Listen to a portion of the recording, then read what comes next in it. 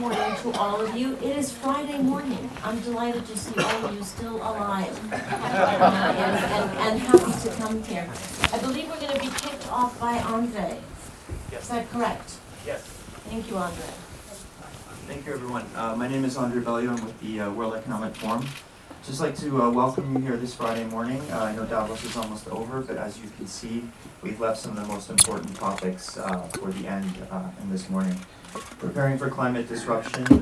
Many of you may have had a chance to read or look through the Global Risks Report that we just published a few weeks ago, where environmental and climate-related risks were once again at the top of the agenda. In fact, those with the most likely impact on our economies and societies, 4 of the 5 were environmental related risks. Extreme weather events were at the top, and the second one was in fact the potential failure of measures to mitigate and adapt to climate change in the future, and that's what we're here to talk about today. Just a quick note, as part of the Forum's system initiative on shaping environment and natural resource security, the resilience agenda is going to be a top priority for the World Economic Forum over the next 12 months, and in particular, given the importance of the topic for the UN Secretary General's Climate Summit that's coming up in New York in September, the Forum is going to make a concerted effort to support the champions and initiatives who are going to be driving the resilience agenda forward. So we have, as you can see, a fantastic panel here today, a lot to discuss in a short period of time, so maybe I'll turn it over to you, Christiana, to take us on this panel. Thank you. Thank you very much, Andre. Let me say, as a climate junkie of many decades, I think I can take, hopefully not personal responsibility, but shared responsibility for the fact that climate junkies, we have been focusing much more on emission reductions or mitigation rather than on resilience building and adaptation.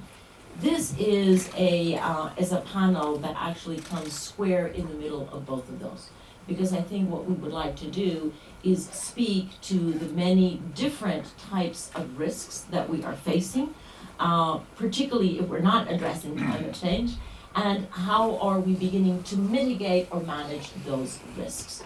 So we have a fantastic panel that represents either the voice of the risks or some experience mitigating those risks.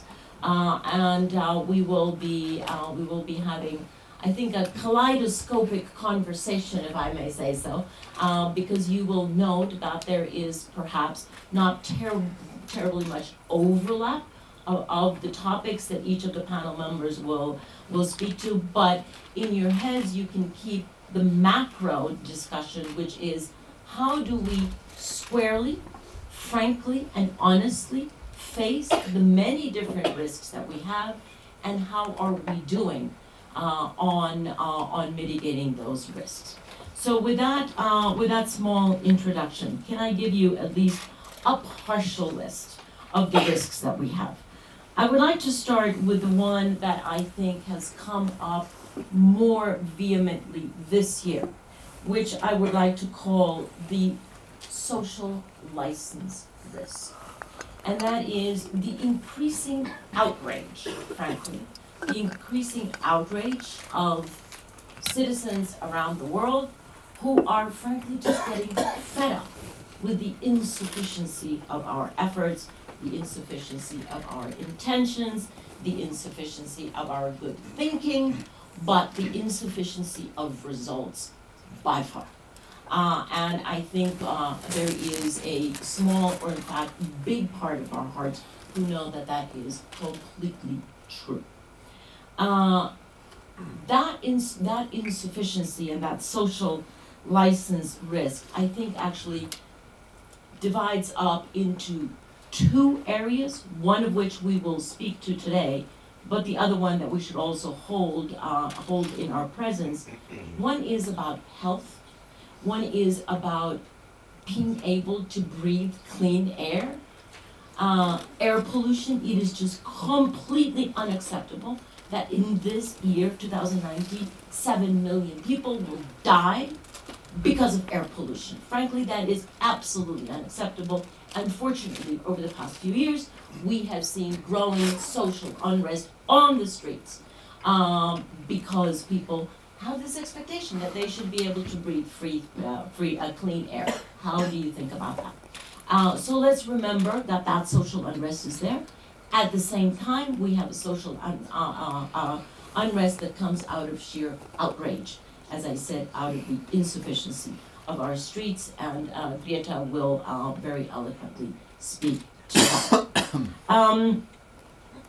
Another risk that we are facing is regulatory risk, because I think all companies certainly know that the pace of regulation to protect us against climate change is increasing, and so how are we increasing our resilience to that risk?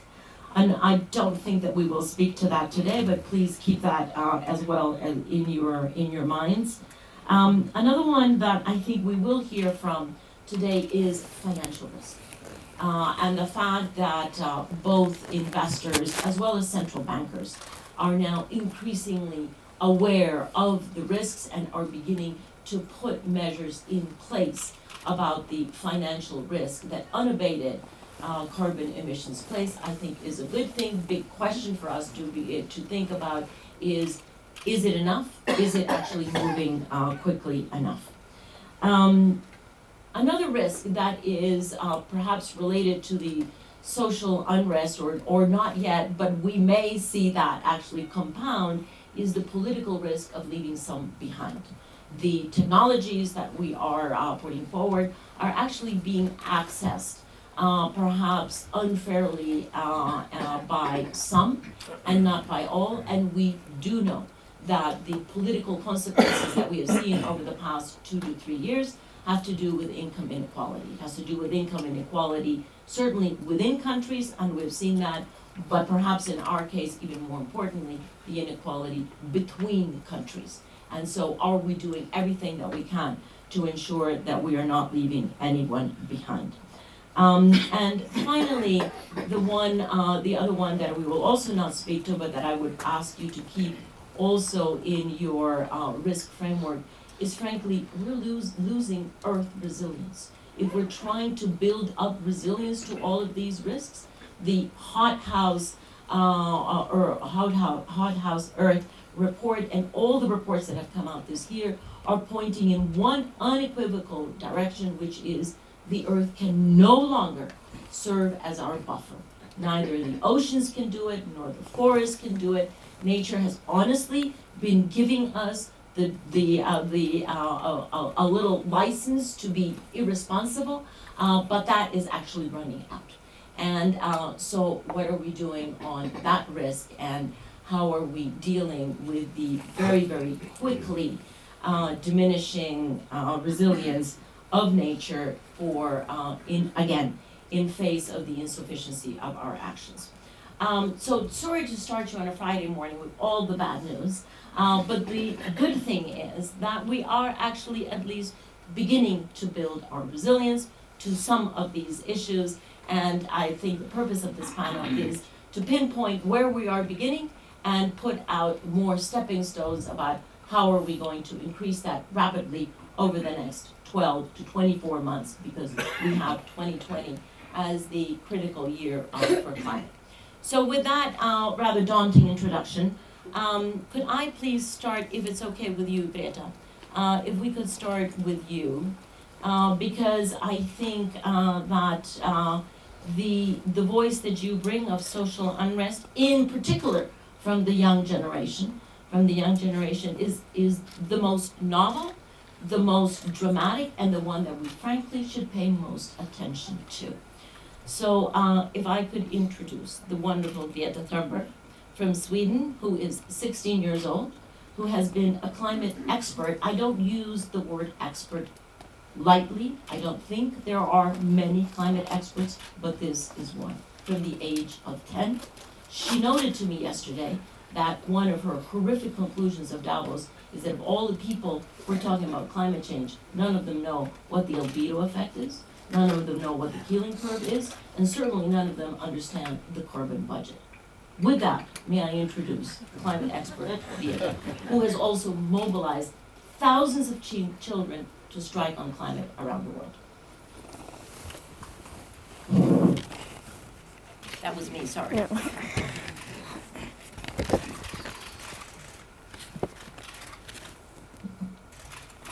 Our house is on fire. I am here to say our house is on fire. According to the IPCC, we are less than 12 years away from not being able to undo our mistakes. In that time, unprecedented changes in all aspects of society needs to have taken place, including a reduction of our CO2 emissions by at least 50%. And please note that those numbers do not include the aspect of equity, which is absolutely necessary to make the Paris Agreement work on a global scale. Nor does it include tipping points or feedback loops, like the extreme powerful methane gas being released from the thawing Arctic permafrost. At places like Davos, people like to tell success stories, but their financial success has come with an unthinkable price tag. And on climate change, we have to acknowledge that we have failed. All political movements in their present form have done so. And the media has failed to create broad public awareness. But Homo sapiens have not yet failed. Yes, we are failing, but there is still time to turn everything around. We can still fix this. We still have everything in our own hands. But unless we recognize the overall failures of our current systems, we most probably don't stand a chance. We are facing a disaster of unspoken sufferings for enormous amounts of people. And now is not the time for speaking politely or focusing on what we can or cannot say. Now is the time to speak clearly. Solving the climate crisis is the greatest and most complex challenge that Homo sapiens have ever faced. The main solution, however, is so simple that even a small child can understand it. We have to stop the emissions of greenhouse gases. And either we do that or we don't. You say nothing in life is black or white, but that is a lie, a very dangerous lie. Either we prevent a 1.5 degree of warming or we don't. Either we avoid setting off that irreversible chain reaction beyond human control or we don't. Either we choose to go on as a civilization or we don't. That is as black or white as it gets. There are no grey areas when it comes to survival. Now we all have a choice. We can create a transformational action that will safeguard the future living conditions for humankind. Or we can continue with our business as usual and fail. That is up to you and me. Some say that we should not engage in activism. Instead, we should leave everything to our politicians and just vote for change instead. But what do we do when there is no political will? What do we do when the politics needed are nowhere in sight? Here in Davos, just like everywhere else, everyone is talking about money. It seems that money and growth are our only main concerns. And since the climate crisis is a crisis that has never once been treated as a crisis, people are simply not aware of the full consequences of our everyday life. People are not aware that there is such a thing as a carbon budget, and just how incredibly small that remaining carbon budget is. And that needs to change today. No other current challenge can match the importance of establishing a wide public awareness and understanding of our rapidly disappearing carbon budget that should and must become our new global currency and the very heart of future and present economics. We are now at a time in history where everyone with any insight of the climate crisis that threatens our civilization and the entire biosphere must speak out. in clear language, no matter how uncomfortable and unprofitable that may be. We must change almost everything in our current societies. The bigger your carbon footprint is, the bigger your moral duty. The bigger your platform, the bigger your responsibility. Adults keep saying we owe it to the young people to give them hope. But I don't want your hope. I don't want you to be hopeful. I want you to panic. I want you to feel the fear I feel every day. And then I want you to act. I want you to act as if you would in a crisis. I want you to act as if the house was on fire. Because it is.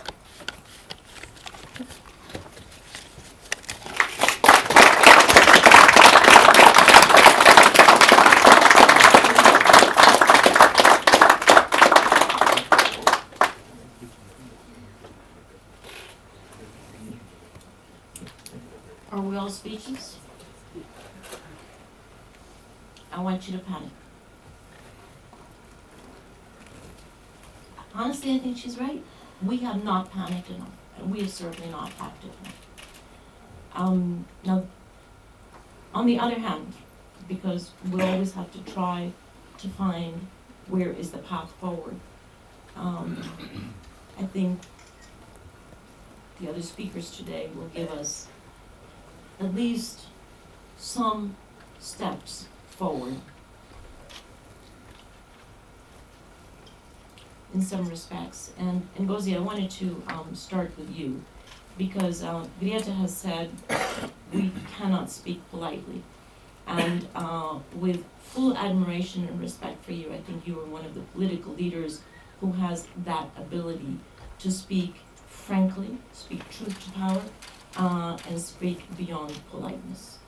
And I would very much invite you to speak to the issue of the political risk of leaving developing countries behind, leaving the African country behind, and what is Africa doing about that? So first let me say that I've never seen you so emotional and what a sobering and at the same time magnificent speech from the youngest amongst us. I just want to thank you, Gret. Thank you. If we need our children and our young people to make us think again of what the sensible paths are, then so be it. Let them mobilize to make us think. So thank you. I've never seen you speechless, Christian. This is the first time. So now I know what to do. We want to get you to shut up. I'm going to be traveling with Greta from now on, because it'll definitely get me to shut up. But yeah, I wanted to speak to the issue. Let me touch on one of the big risks that worries me, and then bring it back to some solution that is, at least on the African continent, being put together. It's the risk of people who are impacted by not only economic disadvantage, being left behind by the way we run our economies, the increase in inequality within countries, the marginalization of certain groups of the population, but also those who are left behind when disasters strike. And there's no instrument, no protection, nothing to build their resilience beforehand, and not much to take care of them after, except humanitarian aid, which takes some time to come together. Yes, I'm increasingly worried, and it's interesting to me about this exclusion of people, that the phenomenon manifesting in developed countries, where you see in the US, people in Michigan, middle-income people, Michigan, Ohio, West Virginia, whose incomes have stagnated for more than a decade, rising up and expressing themselves through the ballot box. We see the Gilets jaunes we see in France, we see in Italy those who are protesting against immigration, we see it in Germany. All this are the protests of people who have been left behind in one way or the other. And I really believe that's one of the biggest dangers we face, is if we don't look at our model of development to see how are we going to make it more inclusive. But it also now links back to people in low-income countries, developing countries, who have also been left behind. But I don't think that their voices, were heard. It was just that they didn't know how to operate the development model that was on offer from the Western world. But now we're seeing that maybe it's not only that, it's that the kind of model we're operating, we may need to change and change, modify, adapt, whatever language we want to use, so that we can not leave people behind. So that's the point where I link back to one of the things that is increasingly happening over time is all natural disasters. Droughts, floods, which have increased in frequency more than 10 times over the past few decades, according to work that has been done by Swiss Re. And you know that last year, in 2018, globally, more than 11,000 lives were lost as a result of disasters, and estimated economic losses of 300 to 330 billion. These are large numbers. And of course, on the continent of Africa, we've experienced droughts and floods, which have led to losses. The normal reaction to this has been to try to, put up a humanitarian appeal, which takes time before people can put money together. And the African countries looked and said, this is not acceptable. We need to put together an instrument that can help us take care of the people who are impacted within 2 or 3 weeks of an incident happening. And what they developed, which I'm very proud of, is a market-based instrument, which is a disaster risk insurance instrument. So we went to the markets to try and find a way to transfer the risks to the market. It's called the African Risk Capacity, which has an insurance agency. And I want you to know we're reinsured by Swiss Re and Africa Re, and Munich Re. Now, this insurance, well, how does it work? We have the African Union has asked all members to try to register. 32 countries have committed and registered as members. We have developed a commercial insurance agency called Africa Limited. And so far, 8 countries have joined the insurance pool. And from their budgets, they've contributed $50 million. We've collected $50 million in the 6 years or so we've been operating.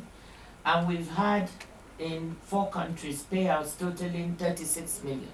So the instrument is working. Countries prepare contingency plans so that when there is an event of a drought of a certain magnitude, it triggers payment within 2 to 3 weeks, because we've already prepared a plan to deal with it. Now, what we are urging countries to do is to have a comprehensive look at how to manage disasters and have a basket of instruments, of which this is one. But the fact that African countries have come up with their own solution, their own idea, they're paying from their own budgets, real money, and that the instrument is working, is something that I think one needs to be proud of, because very often we're being urged to find solutions to our problems. Well, we found one, and I want you to know about it. Now, and I'll end on this note. The payouts have resulted in 2.1 million people who would have left their places of origin to migrate, staying in place with their 900,000 cattle. So just imagine that, apart from the money, keeping people in place, stopping them from migrating and maybe leaving the continent even to go to Europe, this is a very, very big result and impact. And I think it's an effort that needs to be supported and commended. So thank you. Indeed, thank you very much, Ngozi. It's a very interesting experiment, I would say, that it started an experiment. It's been going for 6 years. The idea started about 10 years ago. It took quite a while to get it off the ground. But it's a very interesting experiment that other regions could look at, and I know that the Caribbean is looking at it as well, of finding a financial, not a solution, but a financial reprieve for humanitarian cases, truly. And the fact that you can pay out in 2 to 3 weeks, I'm not sure how many insurance companies would be able to do that. And I believe the questioning actually is also minimum. You don't have to provide all of that information. It's minimal information that is provided. Can you remind us of that? Because I think the claim on the insurance and the payout actually is very, very important as well. Yes, I think the key is pre-planning. And this is where you build, the resilience, and, you pre-plan where the areas likely to be, what would be the likely numbers impacted, what do you need to take care of, keeping children in school and feeding them, providing feed for cattle. When you speak to so a lot of surveys have been done of in those areas likely to be impacted, asking them, what is your biggest concern? And one of the first is, when this drought hits, our livestock, which is our savings, our livelihood. So if you can provide feed for cattle, for goats and sheep, so planning what is needed, and targeting also which areas, which families, is very important to also avoid money being misused and misdirected when it hits. So we do that with the government. We provide all the information. A technical peer group reviews these plans and then sends them to a board after they've reviewed them, which approves, before the country is allowed to participate in the pool. But I think, Ngozi, also the payout is parametric, right? Yeah. And so I think that's what you're referring to. You don't have to submit all the losses. Right. You just get the automatic payout. Payment, yeah. I was actually just going to go to you, John, because I believe that you are certainly at the top, or at least one of the top, of risk management companies that has really been giving a lot of thought to this.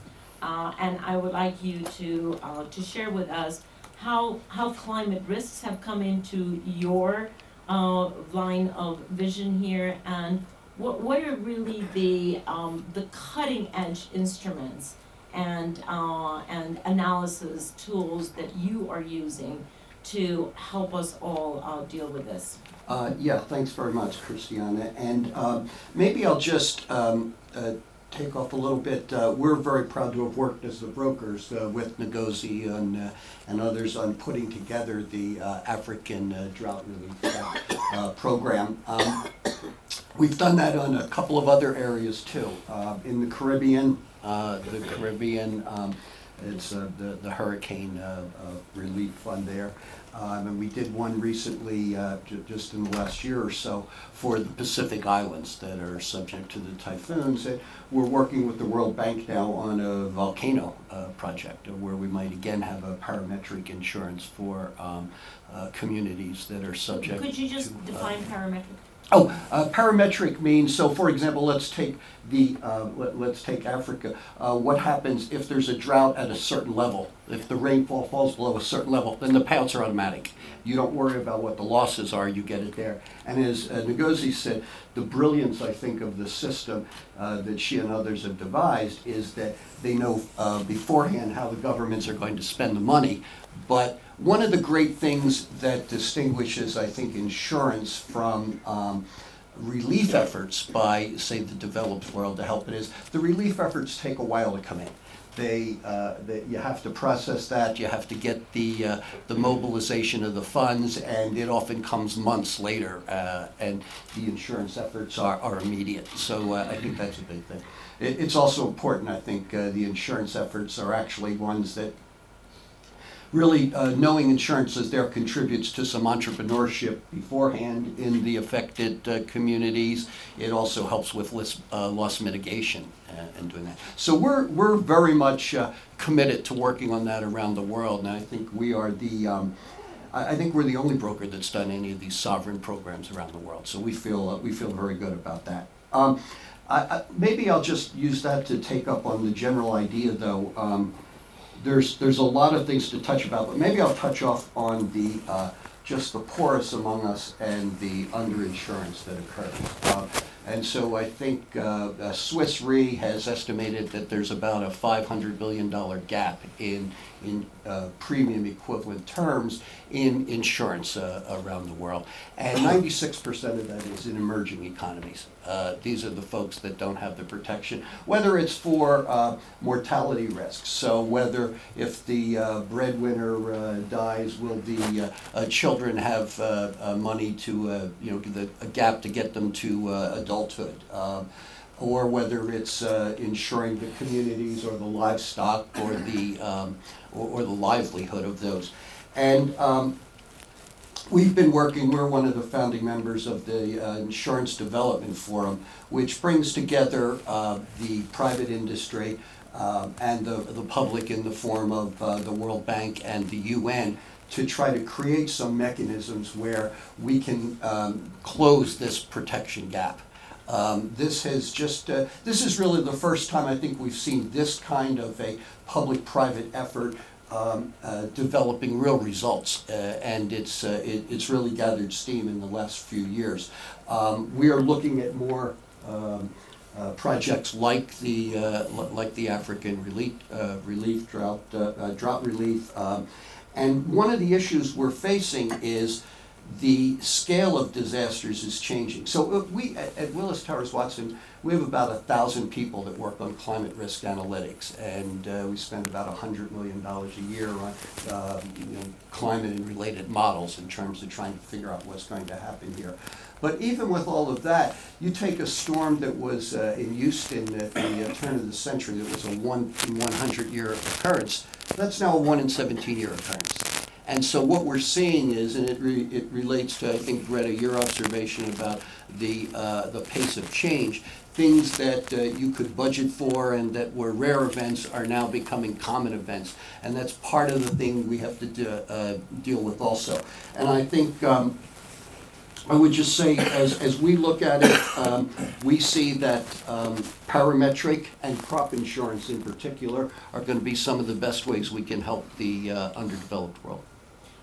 John, a question. The increase in both frequency and intensity that we're seeing, do those two factors that we see that are interconnected, but do you separate those factors in terms of how you do your increased risk coverage, or do you bring those together? Which one takes you in which direction? Yeah, so we actually try to look at and analyze each of them separately, but then bring them together to understand what insurance needs are. But the frequency, for example, and the intensity, there's also another component, which is what's happening around. So where development is taking place, where there exist communities today that didn't exist 30 or 40 years ago, has also affected what's going on. So we try to bring that all together in understanding. So let me push on that and take you to Greta's world. Because in Greta's view, because we are being so dramatically irresponsible, we will actually hit 2 degrees or more. I've heard from many insurance companies that puts us in what they call systemically uninsurable scenario. Yes. Do you see that? Do you see that we're moving toward a systemically uninsurable scenario? We have to understand what that means. That means none of us can buy insurance for ourselves, for our companies, for our properties, for anything, right? Systemically uninsurable. So is that, do you manage that scenario? Is that one of the scenarios that you're looking at? And how are you minimizing your risk against that and our risk against that. Yeah. So I think as we think about the twin things, whether it's a mitigation or adaptation, resilience, I think insurance is much better suited to the adaptation and the resilience area than it is to the mitigation. Not to say there aren't things they can do, but they're not necessarily distinguished from the rest of society that much of what they can do. But when it comes to the adaptation, yes, I see there are clearly segments or areas that are in danger of becoming uninsurable. But if you think about the way Segments or areas, geographical areas, and segments means. well, let me give you just a simple example.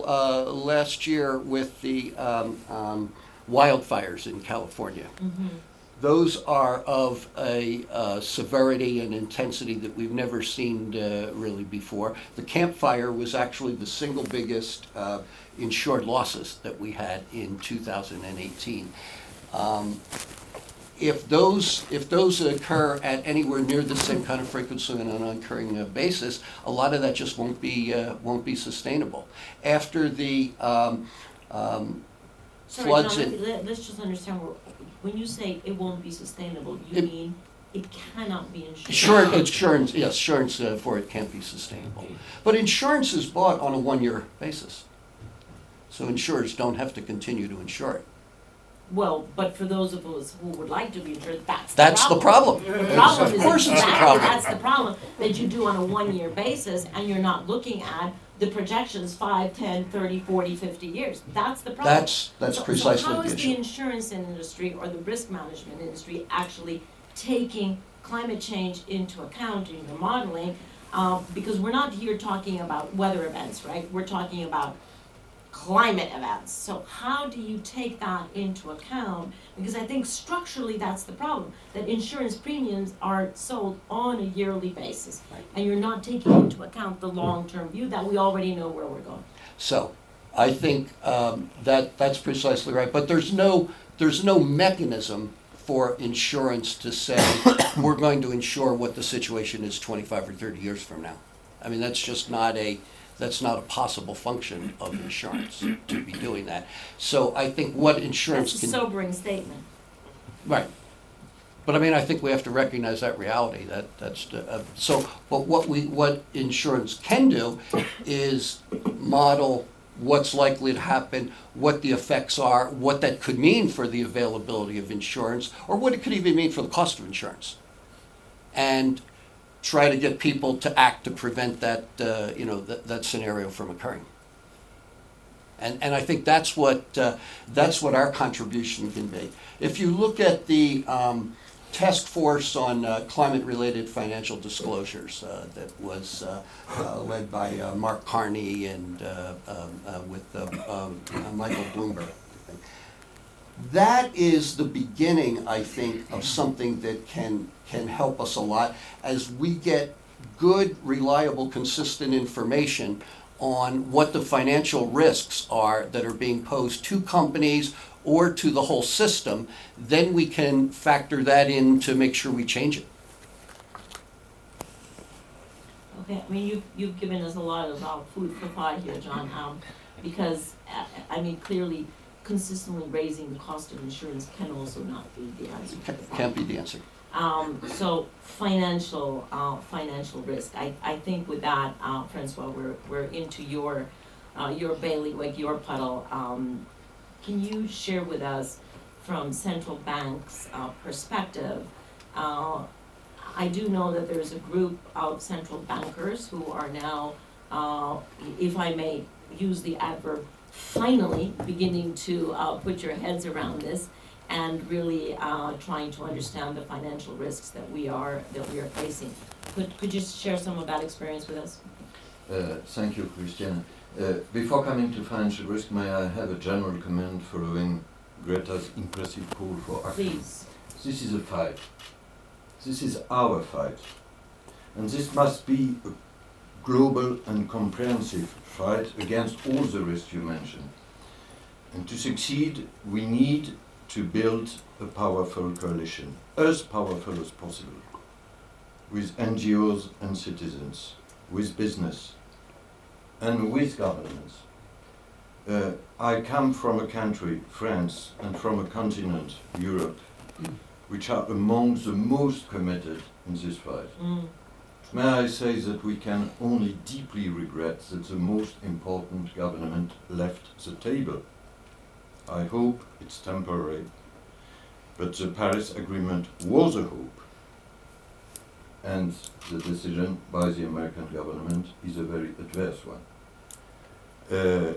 We as central bankers are committed to be part of this coalition. And so we decided, after the Paris summit, you remember December 17, organized by President Macron, One Planet Summit, to create this network you mentioned, which we called NGFS, Network for Greening the Financial System. At the start, we were 8 around the table, led by the Banque de France. We are now more than 25. So this coalition of the willing is gaining ground. We made some efforts before the network, Christina, can I reassure you? So it's not finally, but we need to accelerate. And so we can do 2 things, and we are working very hard in this network for that. The first one is better monitoring risks. And the second one is to increase opportunities to build resilience and finance resilience.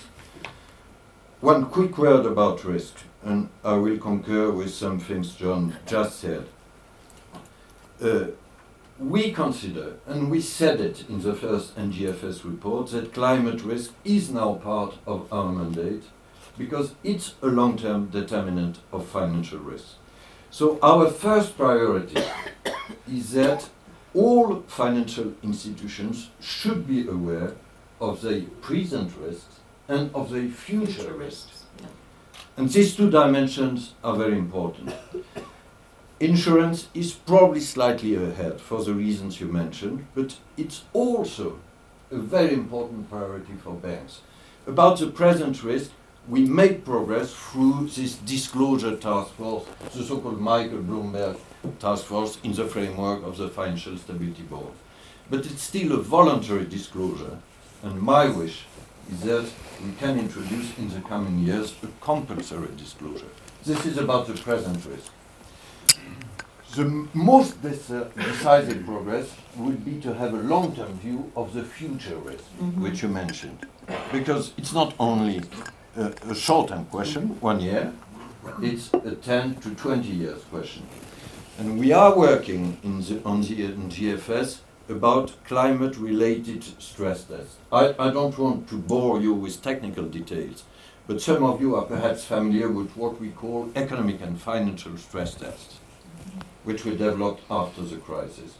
We need also climate-related stress tests. Looking forward, it's a very tricky issue from a technical standpoint. So we are working very hard in order to introduce stress tests to measure the future risk. So, Mr. I think it would actually enrich the conversation Yeah? if you would say 2 sentences about what is climate-related stress testing. Sorry to No. I will try to limit bring it myself. down to our level. I will try to limit myself to 2 sentences. The existing stress tests are related to macroeconomic scenarios. Let us suppose GDP goes down by 2%, what will happen in bank balance sheet, to simplify it. So a first way probably to achieve it is to make the relation between climate change and macroeconomic consequences. And Gauzy gave some examples. So if we have this link, then we can have stress tests we are accustomed to. But we must be more sophisticated. What does it mean for energy prices, for energy exposures, etc.? So we must have also a micro and sectorial approach. I don't want to be longer, but we are clearly it's one of our key priorities in NGFS. Can I add one positive word about opportunities? We must strengthen resilience. And clearly the answer in this fight does not belong exclusively to the financial sector. Public policies are extremely important, building resilient infrastructure, housing policies. We are all aware about it. The good news there is at least one good news. Many alerts, but one good news is the development of green bonds.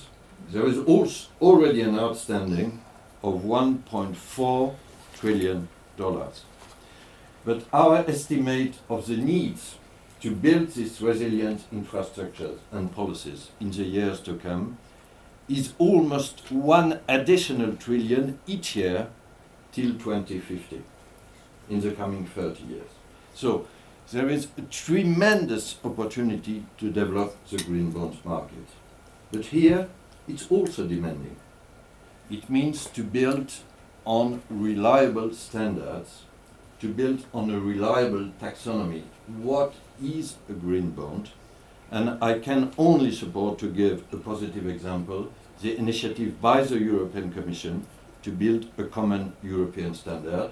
When I say European, Christina, I would love to associate the UK to this European standard. And I strongly hope there will be no Brexit in this coalition. And we have private taxonomies at present. There are probably some specialists in the audience. Green Principles or Climate Bond Initiative. We should have a convergence of these different private taxonomy, and it would greatly help to develop a qualitatively strong green bonds market. Thank you very much.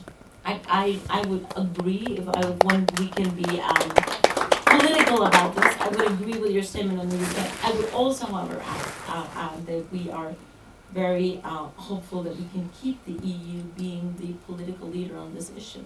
Because in the absence of some people on the other side of the Atlantic, the focus is on Europe, so we are also many little candles lit on that one, Francois, for you. No.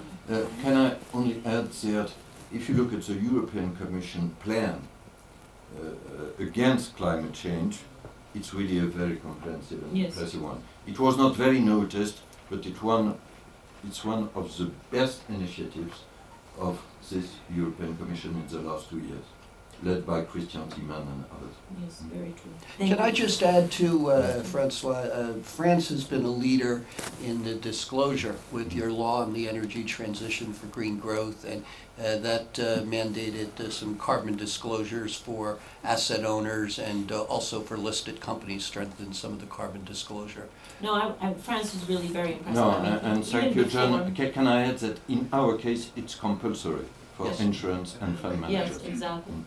Exactly. Adopted, if I remember, even before the Paris Agreement, wasn't it? Yes, even before. Well, thank you. That brings us then to, I would say, one of the sub-themes of this discussion is the value of data and what data can do, in particular if you have historical data from which you would extrapolate into the future. Mark, and so could you share with us from Expedia's point of view the value of the data bank that you have, and how are you using that to look into the future? Yeah, so I mean a few things, because I want to put just a different economic lens on this and build on something that you mentioned. We do have an issue with countries being left behind. The developed world, and actually the whole world, about 10% of global GDP comes from travel and tourism. In developed nations, it's around 10%, can be a little bit less. In underdeveloped nations, nations like Puerto Rico or Dominica, significantly higher, 20, 30, 40% of their economy dependent on travel and tourism. And when those nations do not have the capability to build up resilience, like France, for example, is diversifying their travel to build resilience, it can leave them incredibly vulnerable. Puerto Rico has suffered incredibly, and we have been working with the Clinton Global Initiative in our own interests, but also in the interests of helping them to help build infrastructure, solar panels on schools and hospitals, so they have a chance to actually recover. But we're also working with other more developed nations like Atout France to help them actually drive different tourist activities away from the Eiffel Tower and to other places that are helpful. And I think if we can get the developed nations who are more sophisticated to help the underdeveloped nations actually develop this resiliency, it is incredibly important. And I think if we don't do that, again, we're just going to drive more inequality around the world. So, you know, you talk about how do we create panic.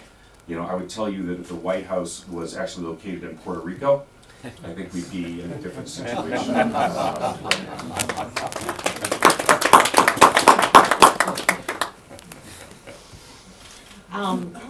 Did you want to speak about Expedia's experience also?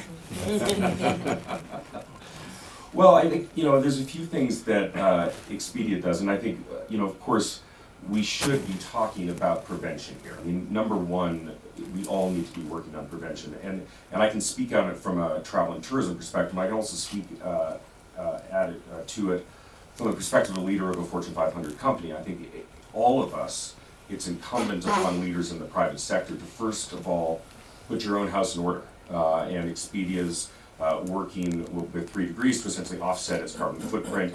All of our buildings are LEED certified, making sure that at least we are doing what we can do. And I think that's the first step, both as an individual, both as leaders in private enterprise. But beyond prevention, I mean, we have been working, you know, not only with the Clinton Global Initiative on resiliency, but we also work with various government entities around helping to mitigate the consequences when bad things happen. So for example, we're working with Florida when evacuations are required to help ensure that not only do people have places to stay, but we're regulating hotel pricing. And you talk about data, monitoring, you know, what is regular pricing, what is abnormal pricing, so that people who are evacuating affected regions don't actually get taken advantage of. So there's a bunch of things that we can do as a private enterprise, and I think increasingly it's going to be important that private enterprise does get more involved in this. And, you know, I think find the strengths that they have to lend into these things. It's not just about money, it's about private enterprise using their own capabilities and competencies around data, around making alternative destinations available, helping people evacuate, some of the things that we're doing, but it's important that we all get involved. Thank you. Thank you very much.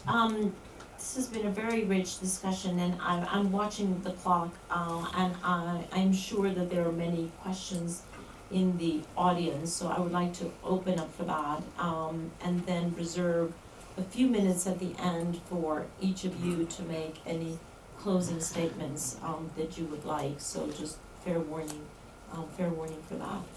So questions? I'm a climate scientist and member of the Swiss Parliament since 11 years. Perhaps first, thank you, Greta, for your speech, for coming here. Thank you. It's a great inspiration, and I think this is also what we should talk here about, is the young, I have to say, finally claim their future, fight for their future. And in Switzerland also they have the school strike. Thousands of students, because of you, Greta, are in the streets and asking to go to zero emission. And Greta mentioned the CO2 budget. So if we would now take this seriously, the 1.5 degree target, and if we take this CO2 budget seriously, For 1.5. yeah, for 1.5. So then the risk discussion we should have here is our economy prepared to limit to this budget, and perhaps also to the banks? So if we keep the oil in the ground, we have to keep a lot of oil in the ground, we will have stranded assets. So how are we prepared financially to do what the young are claiming to save their future?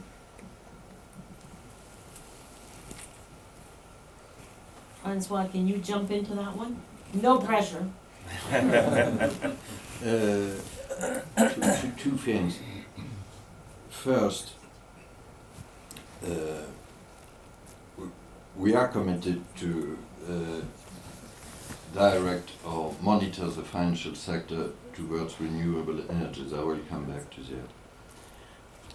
But, and this is what I stressed with the green bonds and enhancing resilience, finance cannot replace adequate public policies. And this is a very important thing, including for insurance. Because sometimes people tell us, so you are dealing with emergency measures after the airplane has crashed. But our priority is to avoid the airplane crash, to prevent it, or to prevent the fire in our house. And this does not refer only to financial regulation. In the example you just gave, it referred to sound energy policies. My second comment about the financial risk, there has been already significant progress by financial institutions, including banks, about their financing of carbon-related projects. Many banks, on a voluntary basis, said we abandon the financing of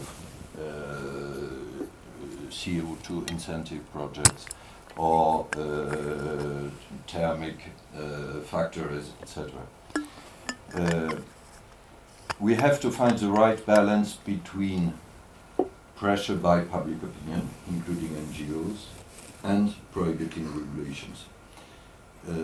As far as we can make progress with voluntary commitments and disclosure, I think it's more efficient. I would be cautious before saying we must completely prohibit this kind of financing. You were not at here. You were not there yet, but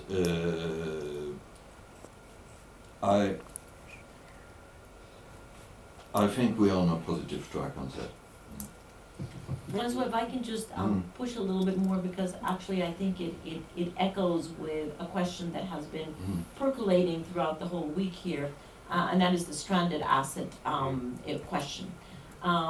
Because one thing is, as you point out, the fact that some development banks, increasingly some private banks, increasingly investors are actually pulling out and, let's say, decapitalizing coal. Let's just talk about coal for the time being. Decapitalizing coal, and that is certainly sending message to the coal industry. But that's not the same as assuming the cost of those stranded assets in order to accelerate their exit from the energy system. So do you see, and let's just, pick on coal because it is the most carbon intensive, do you see the coal industry exiting from the global economy on a slow death pace because they don't get insurance, they don't get fresh capital, they're totally losing social license? Or do you see a faster approach that would be the assumption of the cost of those stranded assets, and do you see that as happening on the public side or on the private side, the corporations themselves? A short answer to a very complicated question. This is typically an example where finance can help, but where the decisive progress would be carbon pricing. If we had an international carbon pricing, for not only for the coal industry, also for the oil industry, we would have the long-term cost of climate change incorporated in the pricing. And we all know that in order to develop this kind of carbon pricing, we in the European Union made progress. And it's not obvious. You mentioned, Gauzy, this gilets jaunes, this yellow jackets.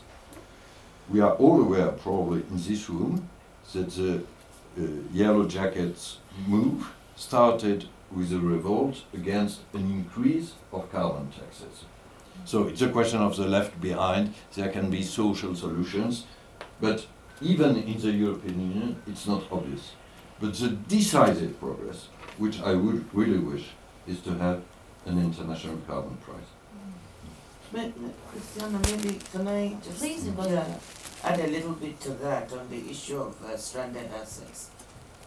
I think that, there's a sense of urgency with which we need to act.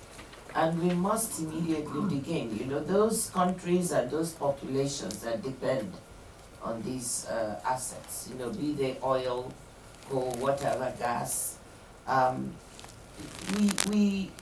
are huge opportunities in those countries also. You know, there are two sides of the balance sheet.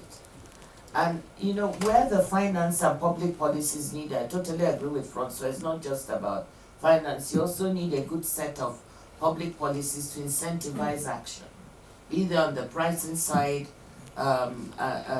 whatever. But I'm saying that we need to really seriously begin to think now and plan for the transition and the phasing.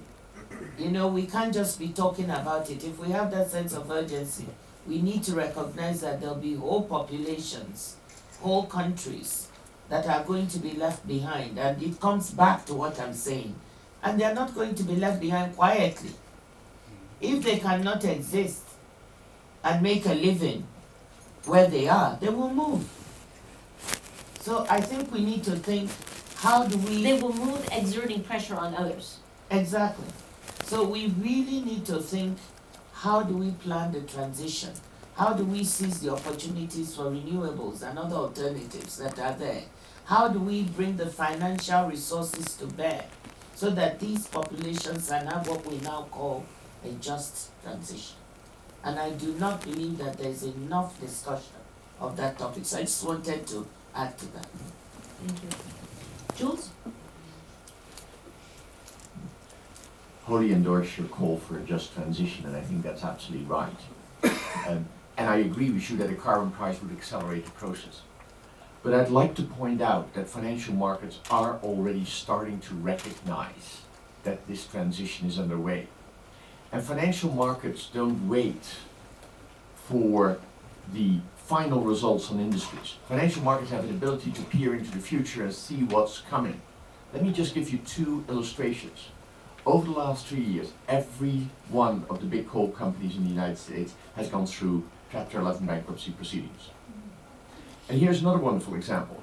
GE, a great company, decided a couple of years ago that they would expand their gas turbine business and bought Alstom's gas turbine business right at the very top of the gas turbine market. Because renewables are already outperforming gas as a form of power generation all around the world. So when Jeff Immelt bought Alstom's gas turbine business, pretty soon the market recognized it was a lousy deal. Look at where the GE stock price is. So I agree with you, a carbon price would dramatically accelerate that process. But I think as financial investors, we should all recognize that this transition is going to happen much faster because financial markets see the decline in fossil fuels well before the fossil fuel company executives have realized that they are in the toaster. Other comments and questions? Yes, please.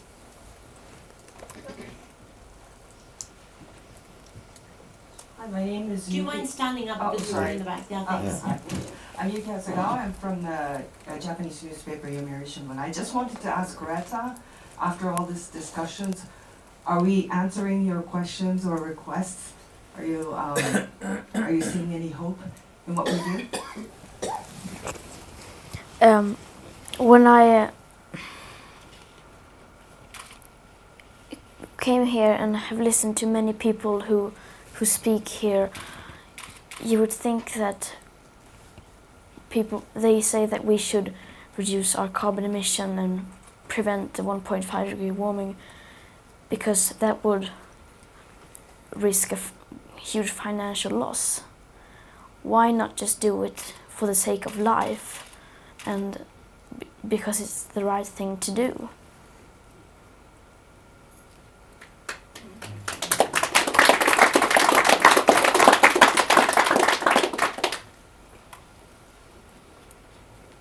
Second time that I'm speechless in closing. It's having a very, very profound effect.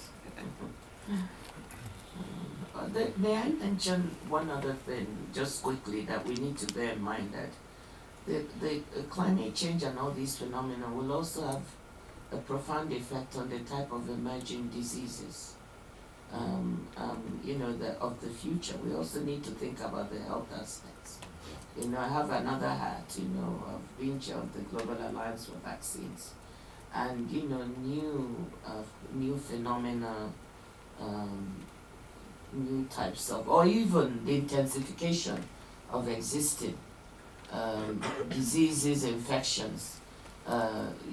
These are things we need to think about. You remember the Zika virus that we went through recently, and others because of increase in heat and so on. And that's also an aspect that is not being talked about. Increasingly in the global health world, thinking about what kinds of vaccines or other remedies, how do we need to get prepared for possible pandemics that may occur. These are things. So to Greta's point, it's when you think about finance, you think about life. And what will happen if the situation leads to new diseases that we'll have to cope with. And So- to complement that, Ngozi, the latest Lancet Food and Eat report actually points out Lancet has been focusing on those negative health effects of climate change, but now they've just drawn our attention to the positive effects that we would be able to derive if we all changed our eating habits and aligned eating habits with A, what is better for our bodies, and B, what is better for the planet, which happens to be exactly the same diet, we would actually reduce emissions by a substantial portion of what we need. So, the fact that we can improve ourselves as human beings and our bodies and our health, and improve the health of the planet at the same time. Thank heavens we don't have to choose between those two. They're actually two imperatives that align with each other, which makes Greta's question even more daunting. Any other question, comment?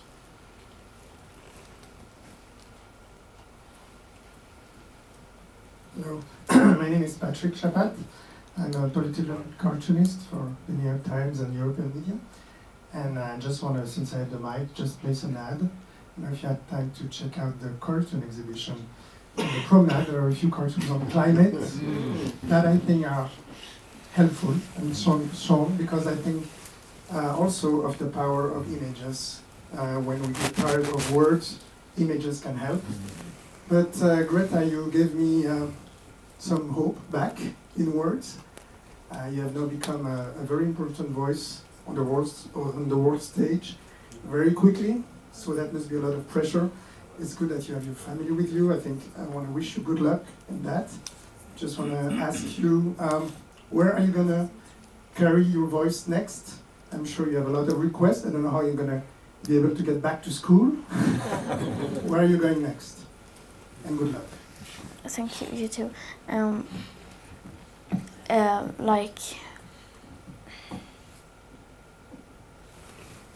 I am going to sit outside the Swedish Parliament every Friday until Sweden is in line with the Paris Agreement, and just hope that more children around the world will join me.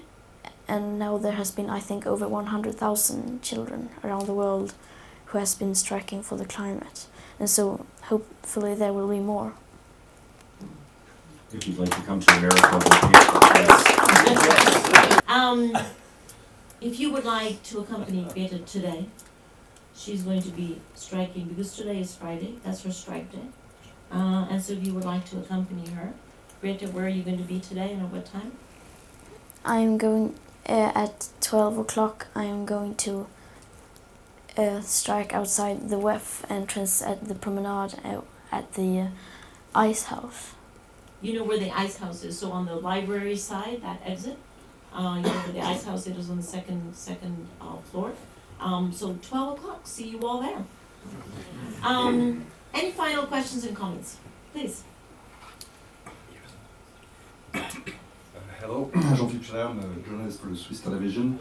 Greta, a lot of the people here, including me, are going back with their cars, with their planes. You are going back to Sweden with train. How do you expect that all of us can change our habits maybe you, Mr. Villeroy, will you continue to use the plane? I think that you're obliged to. It's difficult to go to United States by train or by boat. But you, Greta, what is your advice to us? What should we do? I'm not asking anyone to do as I do. I understand that many of you live across the globe and it's very hard to get there without flying. But I am not flying because I want to practice as I preach, and if I did fly, I would feel so bad and feel so guilty, and so yeah.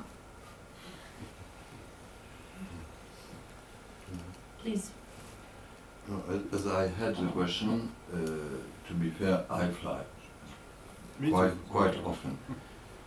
And as Greta just said, it's sometimes unavoidable, but each time I have the choice, I travel by train. And second, we in all our companies can strongly develop technical means like video conferences, etc., and avoiding flight. And it's also progress for our efficiency. So I strongly hope we can develop this way. We will still have the question of the left behind countries, and it's what you said, Mark, about tourism. How can we combine economic development and ecological transition? And for all of us, the answer seems obvious, but we should pay stronger attention to the resistance there are in some left behind countries, or within our countries in some left behind categories of population. And to be fair, this is perhaps a priority we forgot a bit in the last years. I'm really obsessed by this element in order for the coalition to be really a global coalition. There are still some resistance, and we shouldn't have contempt for this resistance. No, absolutely. Oh, a good lesson learned from the Yellow Jackets. Good lesson learned. There are less positive lessons, but this one, no violence. I said, as the Frenchman in the room, violence is not acceptable. But this lesson is important. That lesson is very important. To the question of flying, I think what it points to as well as our personal choices and needs is the need for us to do two things at the same time, which is top-down and bottom-up. So change systemically, in this case, transportation sector, that honestly there is no reason anymore to have flights that use fossil fuels in their engines, because we already know that even in the hard-to-abate sectors, we can definitely move over to renewable fuels, so that we have to accelerate the systemic change by sector, but also change behavior patterns. So to those of us who fly, and I include myself, we also have the possibility of previous to flight, currently with fossil fuels, to actually offset that, which is the minimum that we can do. It is not even the responsible thing to do, it is just the minimum thing to do. But it does mean that both in transportation as well as in energy generation, as well as in every other sector, we have to move toward both top-down transformation as well as bottom-up. Closing remarks. I think just a call out for the private sector to get involved in this issue, find ways where you can leverage your assets and your competencies and align them with what is absolutely the right thing to do, create panic. I think that's a great call out. For me, it's to say that there's a global phenomenon of people who are left behind and marginalized in almost every country, and that we should make that the center of focus, and that we can tackle that by thinking, planning, and solving for that problem. And I'm also proud that Africans have come up with a solution themselves, market-based, to help plan and think ahead to solve one of these problems. Yes, just following up on that, I'd say, you know, the two main themes we have are one of mitigation and then one of adaptation or resilience. And I think it's important to recognize that both of those are vitally important. I was at a session earlier in the week, not at Davos, but where somebody was saying they were concerned that focus on resilience or adaptation could take the focus off of mitigation. Mitigation has been what people have worried about for a long time now, and absolutely right. But there are vulnerable communities around the world, and building resilience and adaptation is also vitally important. Do you have any closing comments? No, I think I've said anything. Also, I really need to pee, so I wanted to finish up. If you would like to be excused a few minutes early, you are totally entitled to that. No, I can wait a few minutes. You remember GFK? I think many of us will follow you. You remember JFK's famous call, so my fellow Americans, don't ask for what America can do for yourself, but what you can do for America. We should ask each of us, what can we do for this fight? And if I can add one wish following JFK's, what can America do for this fight? Thank you. Well, thank you very much to all of you, to all of these great comments, including Vietta's. I would just like to add two closing remarks. The first is that one of the underlying themes that we have been playing with here is definitely that resilience has to be strengthened. But very interestingly, I think you've seen resilience both for curative purposes, for preventative purposes, and for transition purpose. And the transition piece of resilience had actually never registered with me, so I just wanted to register it with all of you. And my last final remark is that through many different turns and occurrences in our lives, we have all been given the temporary license to lead. Let us make sure that we do not lose that license in the eyes of the young people. Thank you.